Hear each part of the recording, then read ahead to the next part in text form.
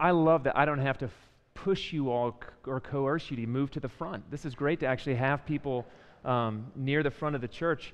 Let me just welcome everybody this evening. We have people here for the first time, and tonight it's a little bit different from a Sunday service. We're a church on a mission, and we're really a church discovering its mission. And we're viewing these next 3 months as an opportunity for us just to look at what our mission is from different points of view. And so if you've been here previous weeks, this is our third week, and we thought the first week about what it means to really be trying to build a community. Last week, we thought about some of the baskets that hide the witness of the church and began a conversation what we can do to have a witness, more present witness in the community. And all of these are things that we're going to come back to.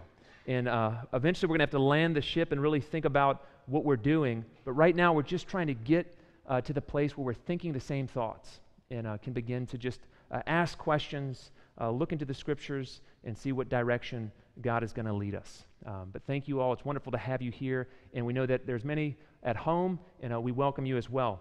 I've got my phone again, so later on when it's time to ask a question, if you're not present, feel free to text a question, and I'll do my best to answer it. We're going to sing from Psalm 46, and let me just read you the beginning of this psalm. It's a wonderful psalm. God is our refuge and strength, a very present help in trouble. Therefore we will not fear, though the earth gives way, though the mountains be moved into the heart of the sea, though its waters roar and foam, though the mountains tremble at its swelling. An incredible statement of the confidence that we can have because God is with us. So let's stand together and let's open worship with praise.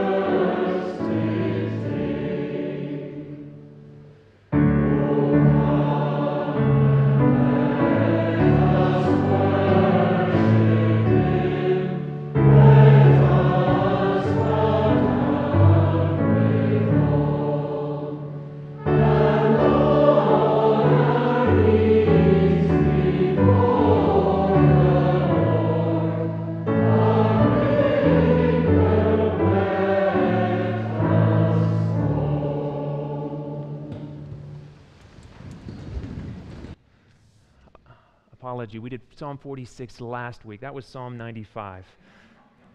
But they're wonderful praise, all of them. Let's bow our heads and let's just also bring our hearts before the Lord in prayer. Heavenly Father, we think of that psalm that describes the mountains belonging to you, that the hills and the valleys are in your hands, that you are the great God, the ruler over every other lord and dominion and power and principality and nation and state and person and individual, that you are truly sovereign. And what a privilege it is to be able to come before you with praise, rejoicing, knowing that you have covenanted yourself to us, that you are our God, and that you delight to hear us say that. We just commit tonight to you. We're seeking your face. We want to know your direction. We know that you're already doing remarkable things in this city and beyond. In humility, we just want to ask, what's our place? How can we be involved? How can we be a servant as a congregation and assist in the works that are on your heart? So open up our minds, Lord, to begin this conversation among us. And we pray that the result, not just of tonight, but of the next weeks and several months to come, would be a real unity of mind, a real unity of purpose, and that we could begin to labor together, coordinated as a single body, doing things that bring praise and glory to you. We ask this all in Jesus' name. Amen. Before we get started, we're going to watch a video. We're starting our Harvest Appeal, and so there's a video with Tear Fund, which is just going to explain part of what we're raising money for. And so, John, I think you've got the video for us to watch.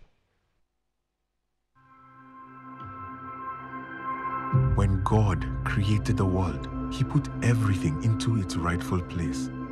Then He placed Adam in the garden, and He ordered him to cultivate, to take care of it. If we've forgotten that, we will do the opposite of what God has asked us to do. My name is Pastor Traore from Owakoye village, Burkina Faso. We are farmers. We depend on the earth for food. But in recent years, climate change has been threatening my community. Water never used to run dry here. The trees used to produce good fruit, but not anymore.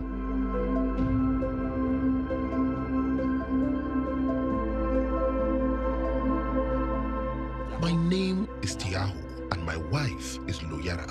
Agriculture is our main activity. If you have good rainfall, you have a good harvest. But if it is not good, you have nothing. The earth has become impoverished.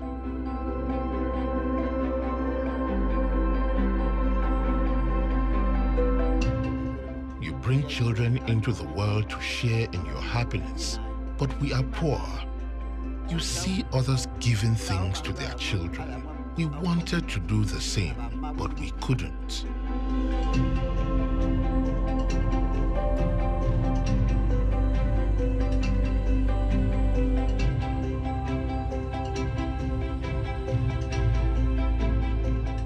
The training has been a great help. We rallied the church, encouraging them to get involved. There has been a big change.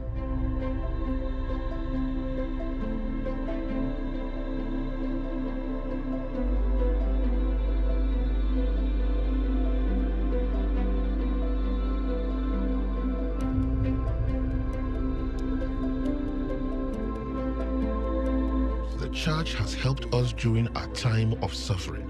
The change is in our meals. That's where we have seen real improvement. Before, we had no food, but now we never miss a meal. Raising chickens helps us. I like raising chickens. There has been a change in people's spiritual lives too. People behave differently. Now they understand that they are the light of the world.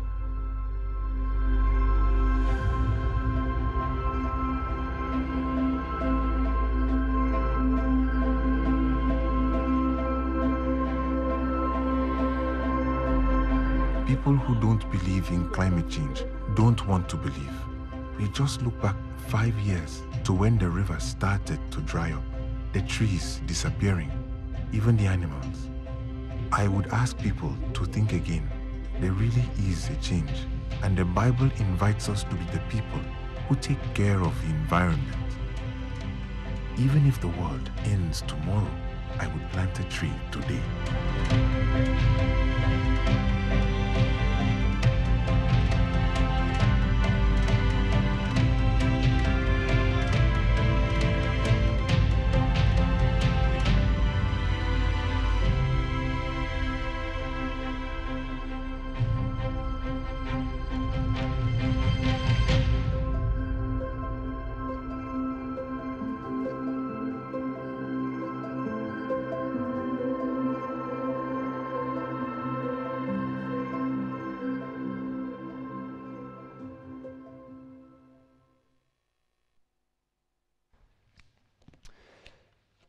I'm going to read just a couple of verses before we enter into tonight's session. So tonight, we're really going to focus on the mission to raise up future leaders for the church, which means discipling the children that God has already given us. This is from Deuteronomy chapter 6, verses 6, 7, and 8. And these words that I command you today shall be on your heart. You shall teach them diligently to your children, and shall talk of them when you sit in your house, and when you walk by the way, and when you lie down, and when you rise. Just make sure this is on. Let's go ahead and get the, okay. One of the difficulties we have is we baptize infants in this church. And there might be a variety of views within the congregation about people who understand this and like it. Maybe some people don't understand it and don't like it. One of the difficulties, though, is that when you baptize an infant, you're making a statement. It's a statement that's even stronger than to dedicate a baby. You're really saying that this child belongs to God. You're not saying that this child is saved. You can't see inside their heart. But in a real sense, you're saying that our obligation is now to do exactly what Deuteronomy has told us. That even before we go out and make disciples of anybody else, that these children and these youth, they belong to God. And we have a responsibility as a community to take the things that He's revealed to us, and as we read here, to teach them diligently to those children that are part of God's covenant family. Now, I think this entails more than we often think. And it's so easy to want to see God give us all of these new faces to disciple and to imagine that, even if we're not doing a very good job with the children that are already here, that we'll do a much better job with new people. But the truth is, there's that rule that Jesus says, if you're faithful in little, you'll be faithful in much. And so really, the challenge, if we want to imagine discipling new people, regardless of their age, it really begins taking ownership and thinking about how do we disciple, again, the people God has already given to us. Now, I want to talk about the spiritual formation of children, because I think there's more involved than what we typically think about. Now, there's really three parts. I want us to think about all three of these aspects. And the truth is, as you think about this, don't just think about children, because this is your own spiritual formation as well. You need everything I'm going to describe that children need. The first aspect is this religious instruction. Now, what do I mean by that? That's the kind of basic stuff that when you think of a Sunday school curriculum, it immediately jumps to your mind. Children, youth, and new disciples, they all need to know the basic doctrines of our faith, who God is, who Jesus is, what the atonement was. They need to begin to really understand this Bible. They need to know its stories. And they need to understand the basic kind of things that Christians do, things like showing up on a Sunday, worshiping together. All of these are fundamental. But they're not the only thing that we need as believers. We also need something, and let's just call it worldview. Now, what is worldview? I'll give you a couple of pictures. Your worldview is like the set of glasses that you look through and that you see And it colors everything that you understand, but the truth is most of the time you don't even realize that these glasses are on. Or to put another picture, it's kind of like the fact that we're all like fish in a fishbowl and we're swimming around and we're breathing in all kinds of ideas, all kinds of things, but we don't realize that these affect how we behave, how we think. Now we're going to see the danger if you don't give people a worldview that undergirds their religious beliefs. It can end up being disastrous because that's what really makes plausible the other things that we begin to believe as Christians. But that's not all you need. You know, we're not just thinking beings, walking around reasoning. When I say identity, there's two other features of you and of our children that we have to understand. And this is what really forms who they are. First, what they love is vital. But the way we love as people is we get involved with particular communities. And the community that we belong to ends up informing what we love. And then what we love determines how we live. I'll give you a superficial example and then we'll go to a deep example. Here's a superficial one, the connection between community and love. I've used this before on a Sunday morning. I mean, take my kids. You know, when my kids were in the United States, when they were in South Louisiana, everybody talked about American football all of the time. And as you breathe in this community, and as you're part of this community, you can't help it. It's infectious. You care a lot about American football. Now, what happens when you move to Scotland? And nobody even knows what American football is, or any of the teams, or any of the players. Without even realizing what happens, you start caring less. And now that you're part of a new community, now everybody's talking about football, and everybody's talking about rugby, and what happens? You find yourself interested, caring, practicing these new games that you didn't care about just a few months ago. Now that's a superficial. Let's go deep. Have you ever asked the question why you care so much about achievement? Why you care so much that you've done something that people say, you know, contributes something significant to the world? Did you ever receive a lecture that said, you are what you do, with its main theme? I bet you didn't. You know what happened is you were born into a society, and the society you were born into, it values achievement.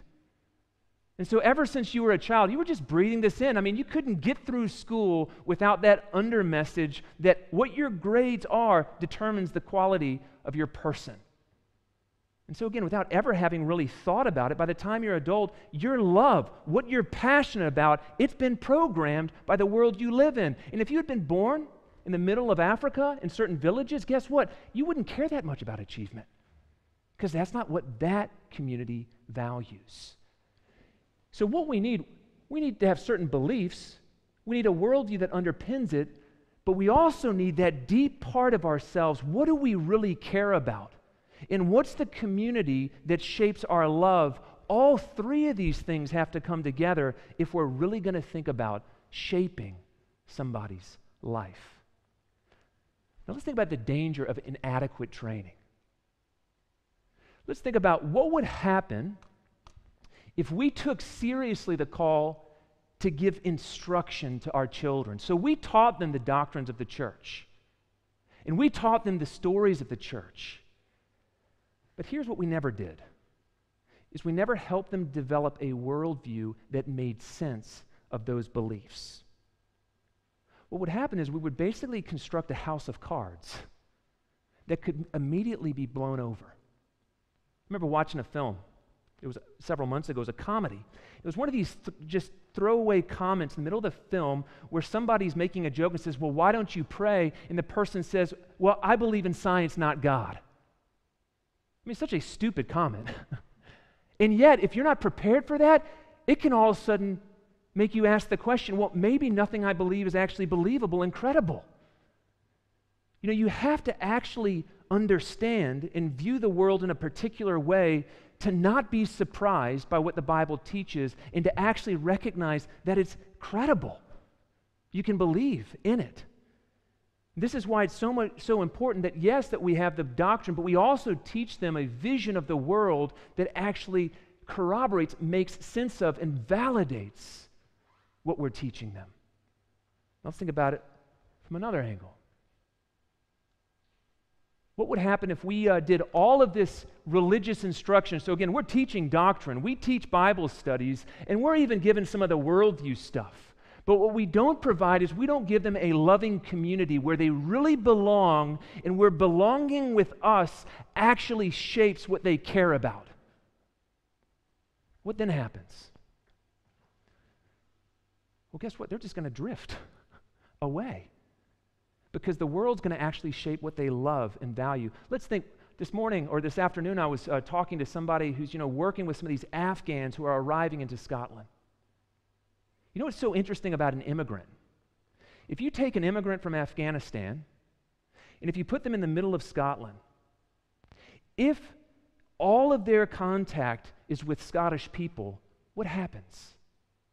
How much of their Afghan culture are they really going to maintain? They're going to be Scottish. They're going to act Scottish. They're going to talk Scottish. They're going to think Scottish. They're going to love in a Scottish way. Now, what happens if you take an Afghan child and you put him, yes, in Scotland, but he's surrounded with an Afghan community and with family and with friends? How much of that culture is he going to retain? A whole lot of it.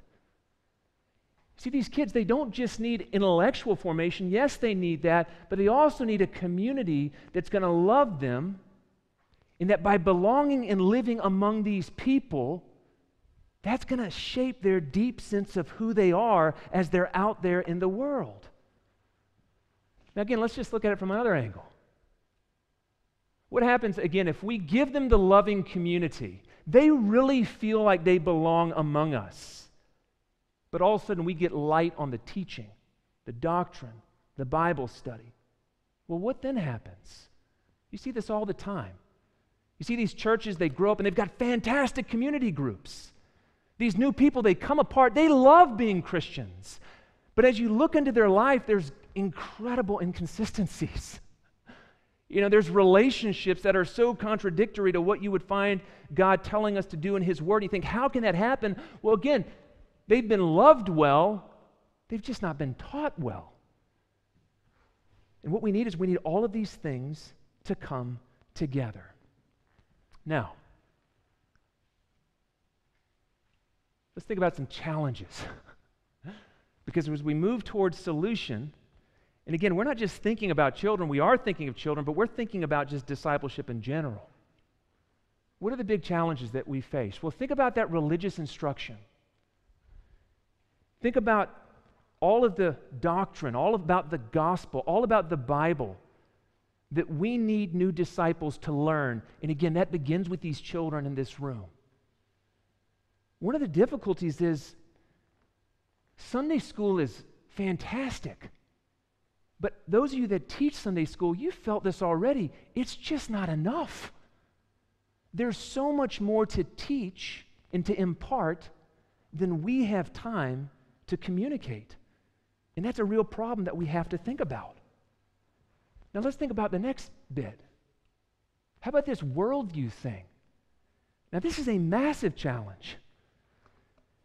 The fact that those who are in charge of actually shaping the worldview of children and youth, this is now secular institutions. That all we have to do is we have to read through the curriculum and we can see, wait, that's not what we believe. Wait, that actually pulls the rug from what we do believe. And so there's not just as if they're not teaching what we'd like them to teach, there's actually something opposed that makes it difficult for them to believe. And so the worldview, and it's not just school, it's everything in our culture, is making it more and more and more difficult for our children, for our youth, to really believe with conviction the things of God's Word. And again, there's a further problem.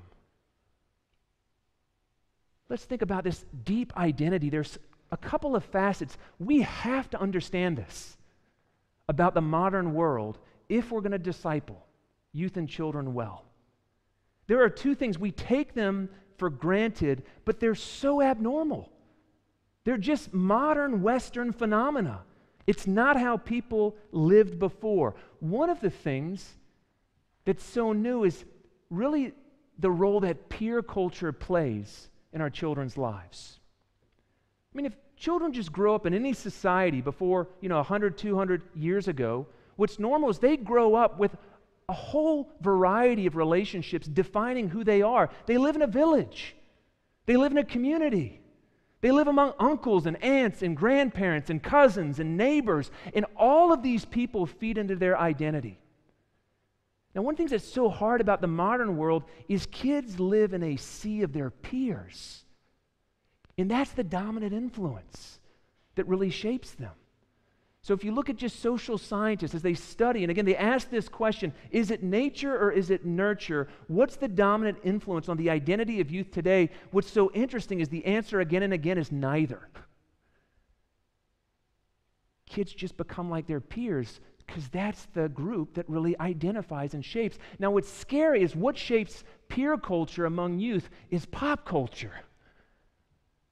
Right? It's actually just the things of music, in a film, of television, of consumption, that this tells youth what they should live for, and it's so infectious.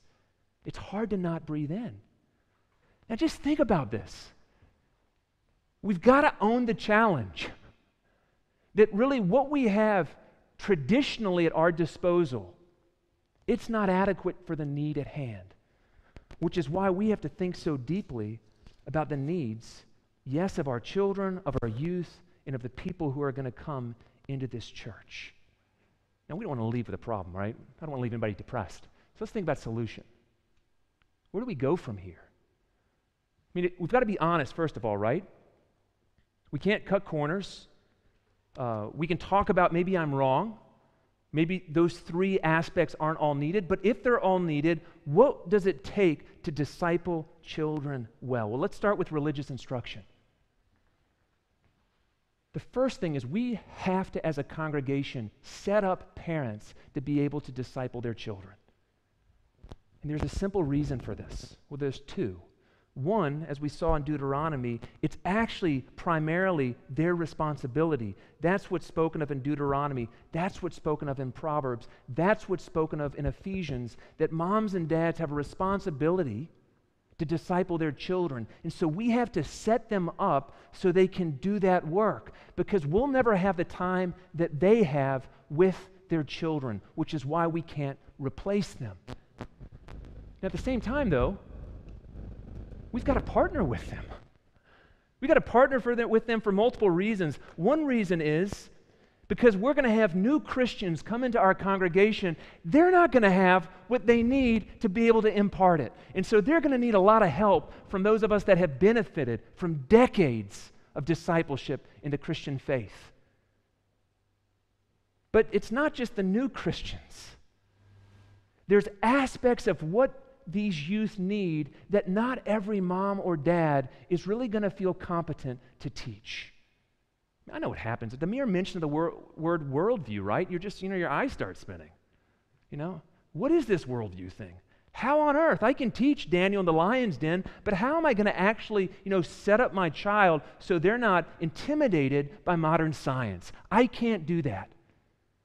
And that's where we have to actually partner and help to make sure these youth get things that maybe their parents won't be able to provide. But there's something that goes back to a couple of weeks ago.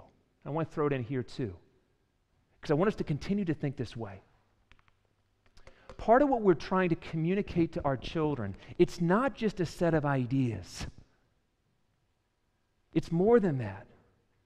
There's also key practices that are shaping influences for the Christian life. And I'll give you an example of where this goes wrong. I love Christianity Explored. I've used Christianity Explored in a lot of different settings. One-on-one, small groups in the home, bigger settings. I love Christianity Explored. But consistently, I run into one problem with Christianity Explored. You see, what you do is you take people outside of a church setting and you begin to meet with them, and they love that. And you talk about the gospel, and they love the gospel.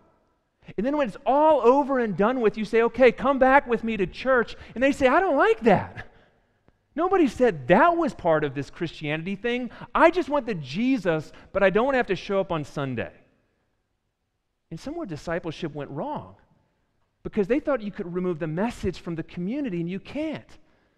And so part of what we have to do with our children, and what you often see is children are always taken out of the communal practices to do their own thing. Whereas part of what they need as they're able is to be integrated so they can know being a Christian, yes, it's believing. It's also doing things that are really important if you're going to be committed to the Lord Jesus Christ. Now, how about this identity deal? How do we actually begin to shape that deep love that governs the lifestyle of our children? How do we give them, this community that can do that kind of thing? And one of the things that we really have to recognize is the importance of embedding our children in a multi-generational family. I said earlier, there's something bizarre at the way teenagers in the 21st century only hang out with teenagers. Children only hang out with children. We might think that's normal, but look across the world and look through history, it's not normal. And it's actually dangerous. Because what happens is children begin to look to their peers for a love that their peers don't have for them. And all kinds of disaster relates when I'm looking to you to affirm and validate and love me in a way that you don't give me, and then I'm filled with shame and loathe myself. What they need is a community that really loves them. They need spiritual cousins. They need spiritual aunts and uncles. They need spiritual grandparents. They need a church that's really a family that will provide a kind of love so when they go out into that environment with all of their peers at school, they feel secure because they know their identity is not provided by that false, artificial crowd, that they're actually defined by Jesus and by His family, by us. We've got to put them in a multi-generational family. And something else that's so vital, and many, probably all of the families in the church to some extent do this already, is we've got to set up our children with Christian friends. I don't need to convince you of this. You know this is the case. Most of our children, when they go to school, they feel like they're the only Christian. In their class, they might feel like they're the only Christian in their school. That's a really hard place to be. You don't need a lot of friends. You need a few people that now and again you can look in their eyes and say, you see what I see. Okay, now we can go out there. And if we're the only ones, we can support each other. They need that. And friends, this is where making sure that our kids, that they do have good activities together, they do get to Christian camps, that they have those moments where they can be among other Christians and they can feel affirmed by their own peers. This is going to be vital for shaping that deep identity. And again, I'm just going to throw this one out. And this is a little bit too much. We got to shape their worship. There's something called life-on-life discipleship. Life-on-life discipleship, it's when, you're not just sitting at a table talking about the Bible. That's important. But it's when you say, hey, come into my life, follow me through my day, be a part of my normal activities, and stuff's just going to rub off. And yes, we'll have those times in front of the Bible, but they're going to be more meaningful because you care about me and I care about you in a way that isn't just, defined by a particular meeting. This is why if we want this identity of our children and of new people to really take shape, we need the sort of things where we're taking them out on hill walks, where they're part of our home groups. They're part of our ministry teams. They go out on service. They're in our homes for hospitality. All of that's so vital for really creating that sense of belonging and really helping to shape that deep love that's so important for a sense of identity. Now, here's the hard one. They're all hard. But I can't get around this. That worldview thing is not unimportant. And I'll be honest, this is a massive gap in Scotland right now. I can point to any number of churches and organizations that, for example, when it comes to evangelism or when it comes to church planting, they've got all kinds of stuff up and running, and all you got to do is partner with them. But if I ask the question, who is training youth in a Christian worldview in Scotland, honestly, if you know of the organization, please let me know. It's not there, which is absolutely scandalous because this is the country of John Knox, of Thomas Chalmers, of so many great Christian intellects, century upon century. Now, what do our children need? Again, I'm not pulling any punches tonight. If we want them to be ready for uni, what do they need? Well, let me explain what I mean by a philosophy of science. We don't have to teach them science, but they have to know the limits of science. They have to be able to see when scientists are being arrogant and acting as if they know more than they actually do. They need to actually see that you don't have to choose between science and faith. In fact, a lot of the greatest scientists, they never felt such a pressure.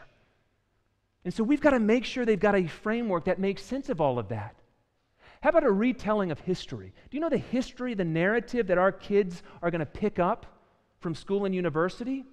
It's basically that the church has been involved, implicated, and has been responsible for every atrocious thing that has happened in Western civilization for the last 2,000 years. They're only going to hear about the ugly stuff. Nobody's going to tell them about all the wonderful ways the world has been changed because of the gospel of Jesus Christ. And that there's just an incomparable difference between what we know of as the world and what was the case before the resurrection of Jesus. Somebody's going to have to give them a story that says, actually, yes, has the church made mistakes? Of course. But there's a beauty to how God has used the church through time that we don't have to be ashamed of. That's important. How about this different vision of humanity? Just pick the obvious topic, sex and sexuality right now. We think that the humanities are not important topics, but actually, what are we as human beings? What is our design? What gives us purpose, fulfillment, happiness? There's wonderful things that we can talk about there.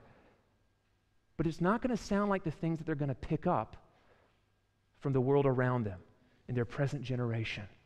Guys, how about an apologetics? How about them being ready so that when somebody, throws out an inane comment like, why do you believe in the Bible? This book wasn't just written 1,000 years ago by some medieval monk in a monastery. That they actually understand how this book came along. That they actually understand that you can look at the evidence for the resurrection and walk away more convinced that faith is not a blind leap, that actually God uses reason, and that we can have confidence in the things that we believe. That's important as they go out into the world. And of course, how about just this critique of pop culture? So that, as they're listening to the music that they're going to listen to, as they're watching the films that they're going to watch, that they're not just imbibing a philosophy of life, but they can actually see through it and say, oh, actually, Disney, you just lied to me. That's not the route to fulfillment, or whatever else. These are not small things. These are the kinds of things that they're going to need to be ready to walk out into that world right outside the building. And guess what? They're the things you need as well. Now, I know it's a lot. Let's talk about some of the big threats. What's the stuff that's going to keep us from really taking Deuteronomy 6? Deuteronomy 6 is about instilling, again, a deep identity among God's covenant children. Well, probably one of the biggest threats is just a lack of will. I know what you're thinking. This is a lot. And it is a lot. But look around. Don't you think they're worth it? Don't you think the kids that are going to come in, that they're worth it? And so let's not let a lack of will be what impedes this. How about this one? Preference for quantity over quality, or more over the mature. Isn't there something in our hearts that, we just prefer to see a new disciple? That we would love this whole church to be filled with new faces, but could we disciple them well right now? The answer is probably no. I think if we're faithful in the little things and the things that we've been given, God's going to give us more. And so again, let's just not prioritize the new. Let's be grateful for what God's already given us. Here's another big threat. I think we're pretty good at not doing this, but it's always a danger, and it's segmenting the congregation. Now, there are moments when you want to take the youth and do something just with the youth. That happened this afternoon. That's wonderful. They had a picnic together. But we got to be careful not to be one of those congregations that's always pulling the youth and always pulling the children and not wanting to include them in our ordinary life. We want more of what we had at the church picnic a few weeks ago, where we really are a church family, and you all have that in your DNA already. So I don't need to belabor that point. Now here's one. Overestimating fun and relevance.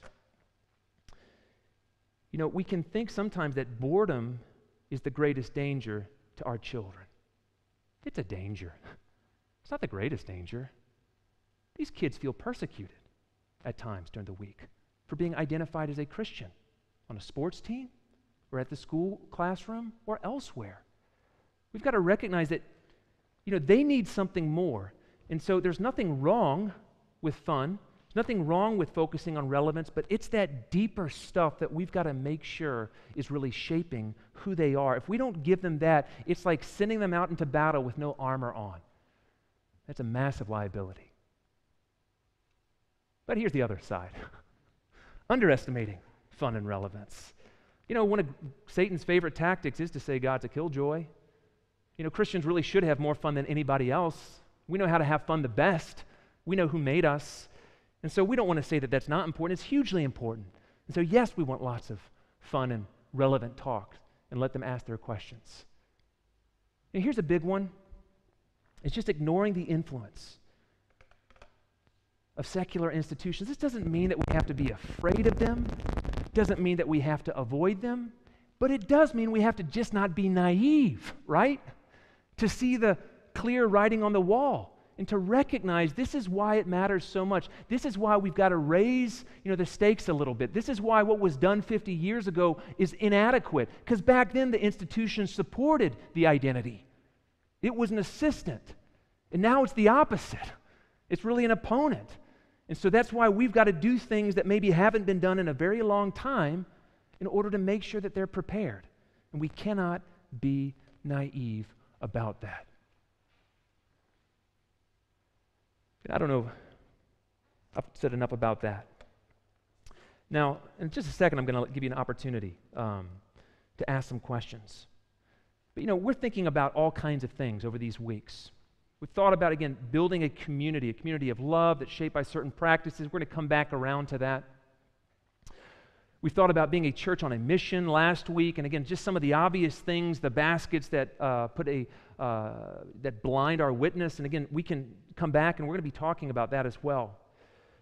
But if we're thinking about, okay, there's that question, what can we offer that's distinctive to the church in Edinburgh? One of the things I think we can really offer is we can lead the way with figuring out how do we disciple really, really well. Part of that's going to be with our children and youth, and some of that's going to be with new believers coming in. But this is something that isn't given enough focus. And so again, not that we're trying to compete, not that we're trying to be better, but as other churches are particularly gifted with maybe church planning, or they're particularly gifted in some other area of maybe reaching, a social need within Edinburgh, we might be a congregation particularly suited at helping to really shape the identity of children, of youth, and of new Christians of all ages. And I think that could be a massive contribution to the church and the mission of God in Edinburgh and in Scotland. All right. So there's probably more than you were bargaining for. But those of you at home, if you'd like to text a question, I've got my phone on. My number, it's 077 544 3182. And feel free to text a question. We're not always going to have this format. Again, I hope that eventually we start shifting the shape and getting more discussion and nailing down more ideas, but we're still at that point of just trying to get clarity and communicate and let you all be a part of a discussion. So let me just open up. Are there any questions this evening? Yes. I've been most encouraged by your teaching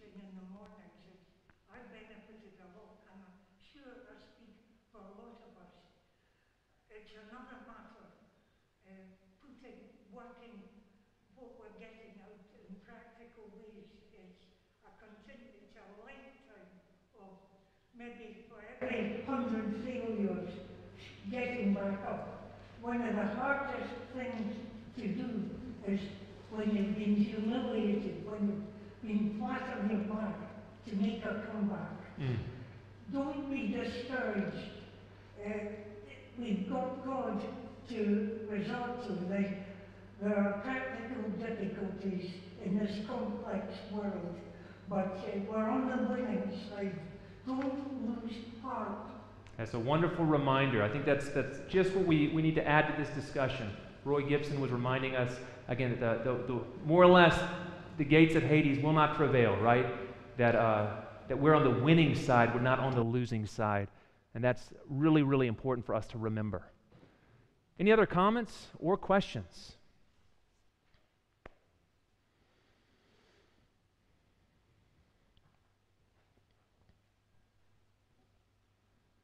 Yes, and Chris.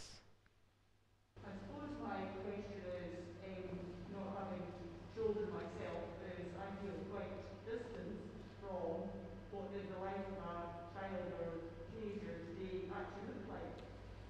I suppose the question is, how do we enable the children, young people themselves, to feed into all this and to identify where they feel the threats or feel lack of knowledge or whatever, just for somebody like me who doesn't have that day to day.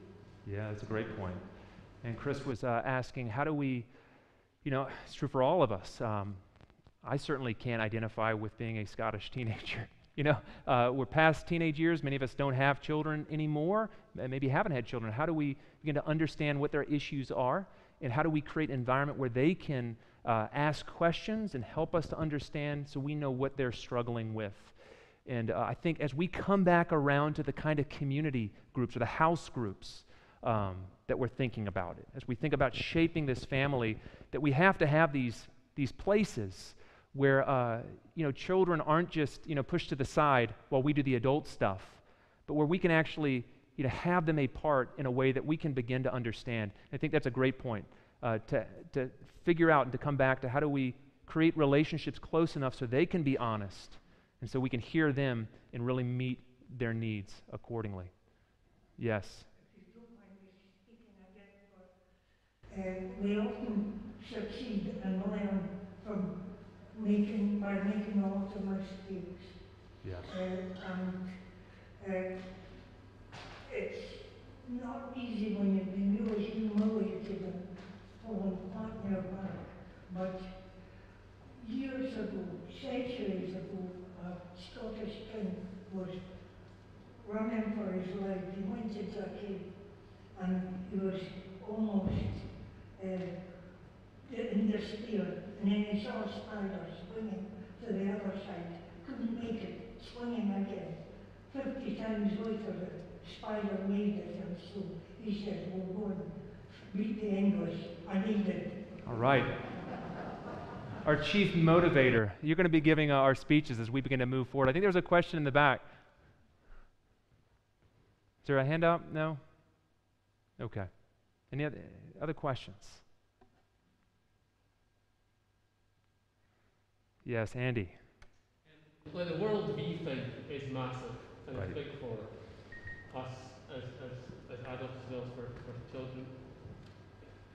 It's obviously something you've thought about. What kind of resources are out there for us to begin thinking this so that we can even begin to start? What things have you found helpful in trying to get your head around some of this stuff? Yeah. I don't think it's a topic that we have to, reinvent the wheel with everything. I think there's strengths and weaknesses to different churches and different cultures. And we could beat up the American church for a lot of obvious things. I think one thing that's been interesting is that's been something that's been very much a focus for 20, 25 years. And so even as we think about some of the curriculum and some of the things that we use, there are some really good resources that we can pull in a variety of ways. And so it's a big topic. And there's need to think about what kind of forum would we even be able to talk about these things.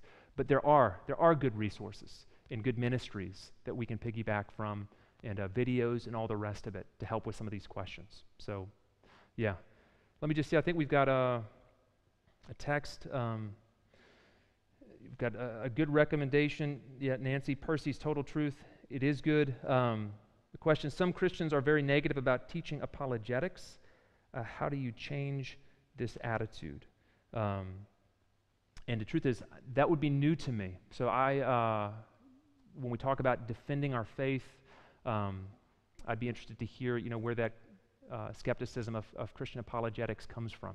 But I think most of us would agree that children need to be able to answer the hard questions they're given, or at least know people they trust that they can go to and talk to honestly about such questions, and not just ignore those questions and wish that they would go away. Any other questions?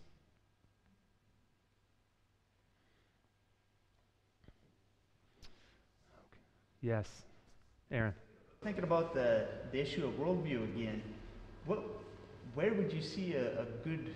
I mean, how would you start that kind of conversation with a young person, with a child? I mean, what would be some of the entry points? Yeah, I think we can connect with what Chris was saying. And so Aaron's question is, how do we begin to identify these questions, these worldview questions, so we can address them?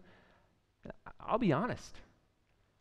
I think by about age 11 or 12, they already have the questions. And so if we can give them a place where they can be honest and say, what are you asking in your head that you're a little bit afraid actually, takes away the foundation of this? They're going to start to have those questions already. And so beginning to let them, in some cases, ask the questions and then begin to give them, the answers. Because one of the most comforting things about being a Christian is when you finally realize really clever people, far cleverer than we're ever going to be, have already thought through these things. They're not new, but they are questions that we have to face and that we have to find those answers for. So I think, part of it is going to be just, again, having that place where they can begin to be honest. And then over time, again, we can have some sort of curriculum or something like that. Any other questions? Okay. All right. Well, let's just keep in mind that, again, let's keep January in view, that as of January, we want to begin to move in a direction as a congregation. And so continue to think about coming out on Saturday. I think Saturday is going to be important for us to have more discussions. So Saturday morning, 10 to 11, this mission conference, and we'll continue to see. What's that? Sorry, you said 10 to 11? Oh, 10 to 1. 10 to 1. That was wishful thinking. Well, let's end with, let me just see real quick. I think that's a question, and then we'll move to praise. Okay, the question is, how much of what has been discussed will be dealt with on Saturday?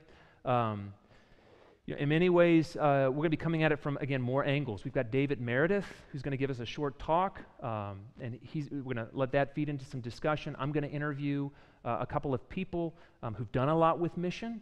And then we've also got Andy Chittick, who's going to talk to us, really, what does it mean to live missionally, to really view evangelism as a whole life concept. So there should be some really interesting things. So we're not yet, for that question, we're not yet there where we're going to get all the answers and make it all concrete, but we are at that place where we're continuing to get on the same wavelength. Well, let's end with praise. Let's forget about the problems. Remember the so-called giants of the land. They're the grasshoppers. They're tiny as we see the stature of our God. And so we're going to stand and we're going to worship and we're going to sing, How Great Thou Art.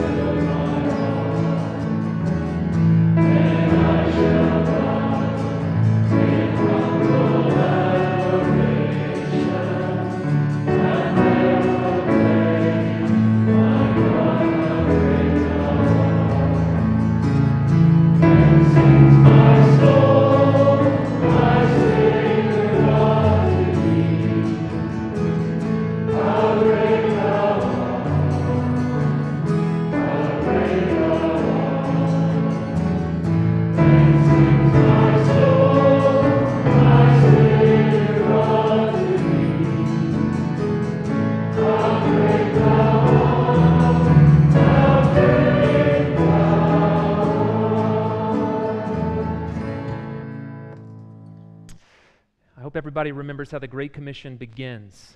Not with the go, but all authority has been given to me. And so it's in recognition that Christ has all authority in heaven and on earth that we go forth to make disciples in his name. And so may we go out with all the confidence, all of the hope, and all of the joy of knowing that what we do in his strength and for his glory. Amen.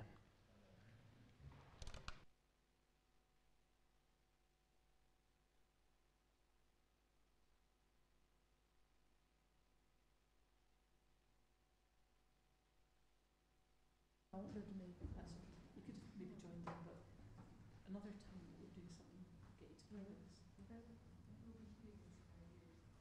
Sounds good. Where's your race? Galatians. Oh, that's a long way. Yeah, it's quite long. What's it? Is it fun? Yeah. How long is it? I think, well, it's a relay, so it's 3 on teams, so you run, you'll Is run. this your club that you're going along Yeah, to? Hannah's doing